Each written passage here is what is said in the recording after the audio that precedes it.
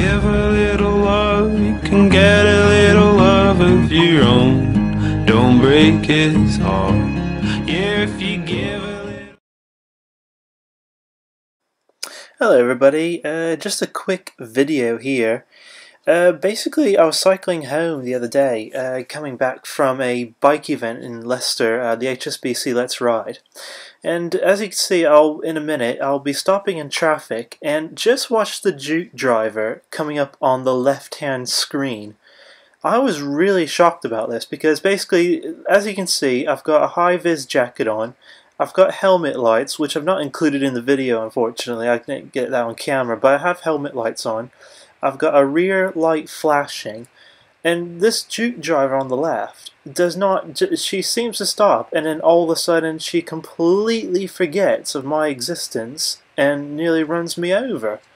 I mean, how bad is it that you can't see me with lights and high-vis, and traffic is also stopped? I really don't understand this at all. I mean, short-term memory loss, maybe? I don't know. What are your thoughts? Thanks for watching.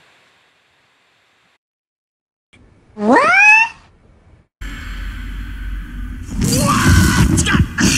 Okay, fine, I'm cool, I'm fine.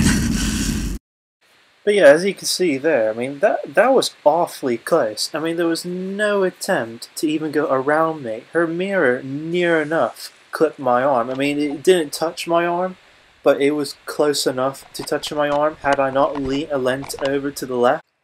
But if we look back again and just watch it on a replay, I mean, just watch. She starts moving alongside me and past me before the white car in front of me even lets the brakes off.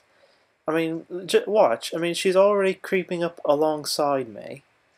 The white car hasn't even started moving. Now the white car starts moving, and then the Juke just flies past. And I've not even started moving yet. I mean, this is why, you know, you shouldn't overtake stopped traffic. It's in the highway code. Simple as that, really.